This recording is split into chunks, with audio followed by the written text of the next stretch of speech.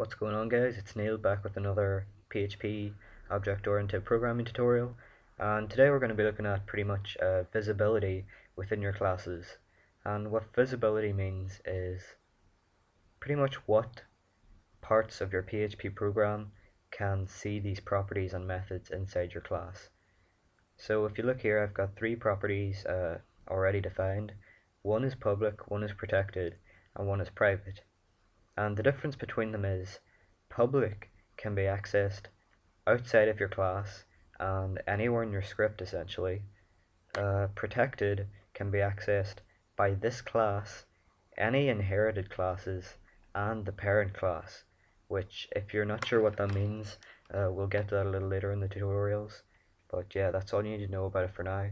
And private allows this to be accessed within this particular class dog, but not by any inherited classes, no parent classes. This is the only class that this can be accessed in. So let's just try this out now. I'm going to close my class and create a new instance of it by making $dog equals new dog. If you're not sure what I'm doing, you can watch my first tutorial, which goes over creating new instances of classes, etc.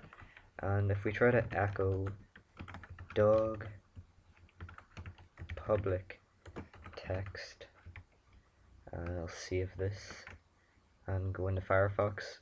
Oh wait, hang on, typo, sorry. Public text. So if I save that, go into Firefox and refresh, I am a public text. It prints it out perfectly as I went through in the last tutorial.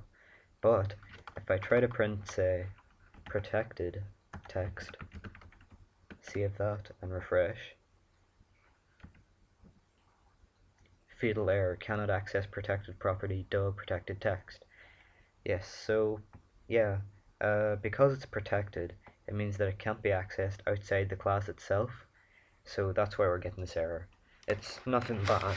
It actually allows quite a lot of diversity in your scripts, things like that. It allows you to define certain variables as public as you need them to be private for some variables, etc.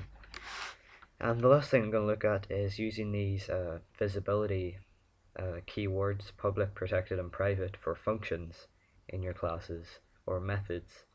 And what I'm going to explain now is if we make a function called showText inside our class and make this print out, say, a protected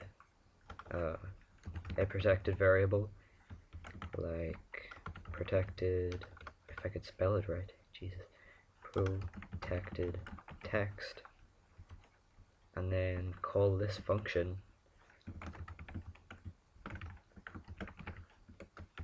show text, that should print it out alright, and I'll explain why in a second. Yeah, I am a protected text. Now the reason this works perfectly compared to trying to use it outside of the class is because the function is actually defined inside the class, so it has access to this text, whereas if we tried to just print it out from down here outside of our class, we would get an error. It works the same with private variables too, I do believe. So if we try making a line break and then another property, we'll try printing private text this time. Save that and refresh. Yeah, there you go. I am a protected text, I am a private text. So yeah, that's pretty much all you need to know about visibility inside your classes. And yeah, if you have any questions, you can leave a comment, send me a message, just do whatever. I'll try to answer as adequately as I can. So yeah,